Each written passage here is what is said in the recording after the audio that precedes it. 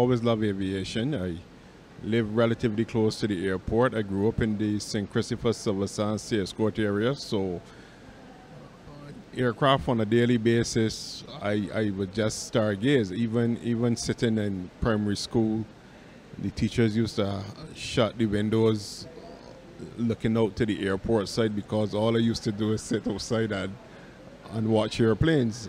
And I wanted to be a pilot at one point in time, and then I more transitioned to being into engineering. So that love for airplanes and aviation was molded from that early age. Then there were some family friends who were into the field, and I spent a lot of time around those persons, especially one person I would mention is Mr. Burgess. He was an engineer with what used to be BWIA back then. And my favorite aircraft growing up as a child was the TriStar, what we would call the L1011. And I remember saying to my mom at the time, anything to get me close to airplanes, I will do. Unfortunately, or fortunately, I then developed a deep love for air traffic control, and I would have gone overseas after receiving a National Development Scholarship to study aerospace engineering.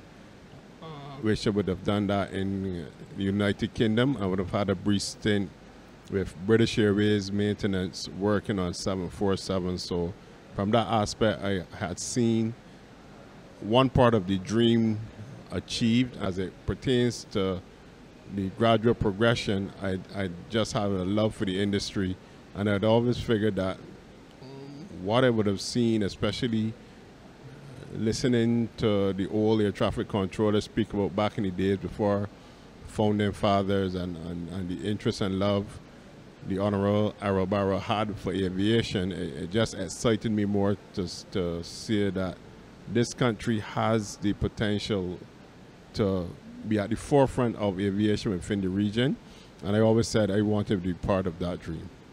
Why we became the forefront of aviation, when you look, especially as it has a lot to do with our historical ties with the British would have left a lot of their infrastructure after the colonial times, and we would have just replicated and predicated on that.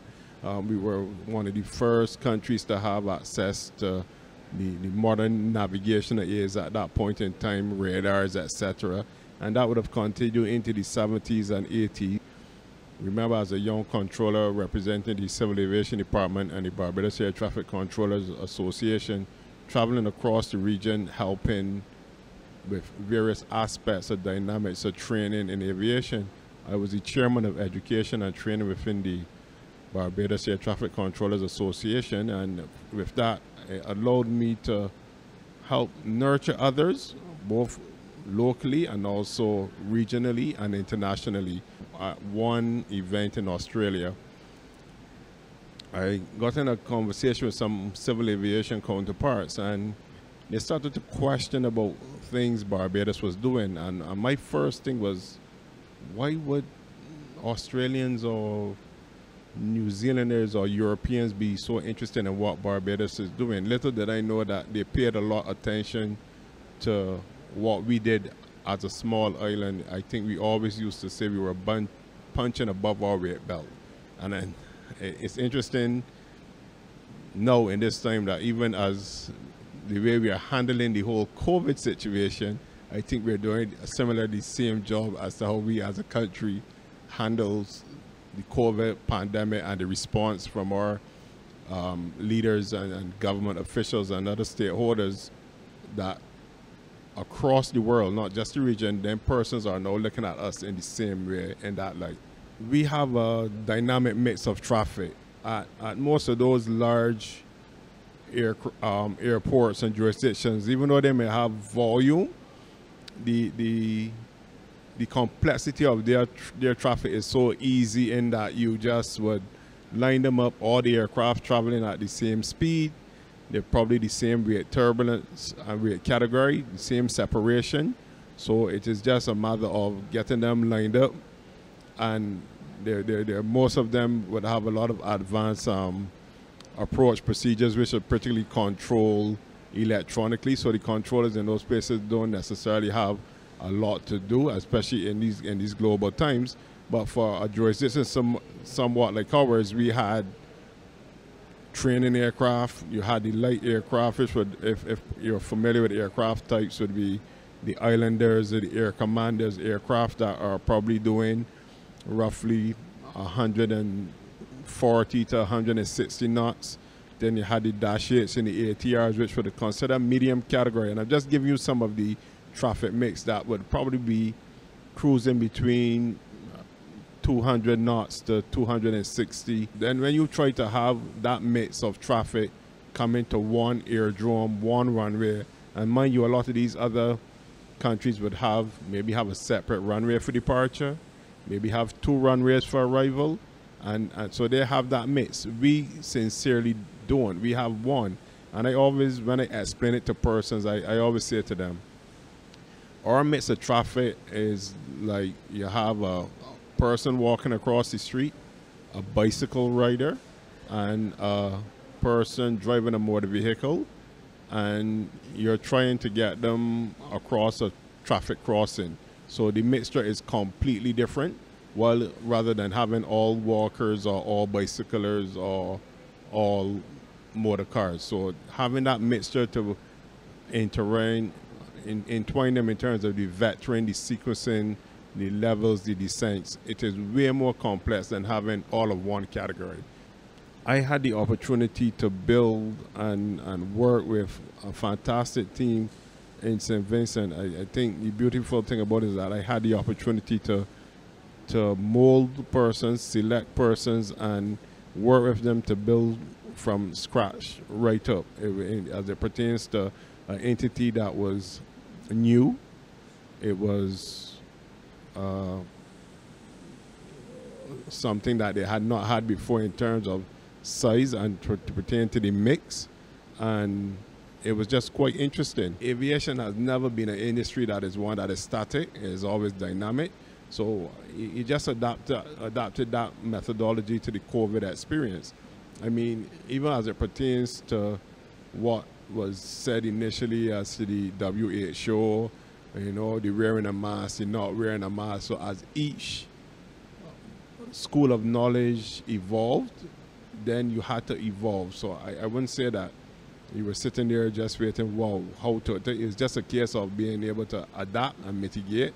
And as you said, roll with the punches. When I assumed office, there were already some protocols in place. And the beautiful thing about it is that our airport and airspace never closed. It would have closed to commercial traffic, but we were still very much a part of the humanitarian and repatriation effort across the region. We had protocols in place, and because we were constantly working, we had a lot of time to see them work, mitigate, and then implement. Even today, as you know, we've had a commercial flight of British Airways with over 200 passengers, and I would say based on the complexity and demographic of the passengers, there were probably 80% tourists, and a person might say, wow, a person's traveling at this time.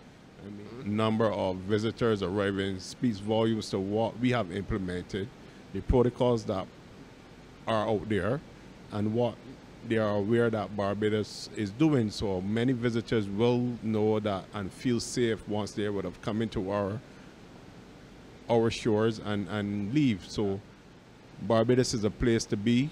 The way they would have handled the implementation, the application, and how we are constantly improving on our protocols to make sure that the experience remains a fantastic experience, whilst maintaining safety for not only our visitors but also our locals. And that is one of the things that stood out across this entire process for me, is that no matter what, at every step of the curve, even though we wanted to see the return of tourism, which is our mainstay, that keeping the staff safe and keeping the national product and our national security at the forefront was paramount in this entire process.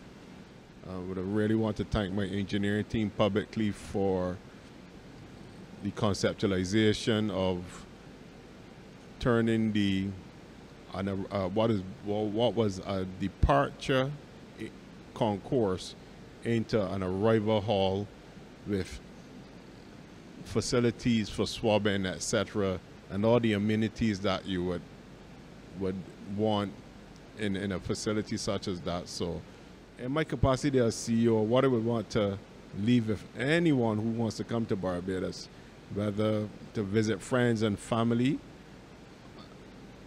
there's no place like Barbados. Enjoy the sun, enjoy the sea, enjoy the sun, and a safe, wholesome environment. So just come on down.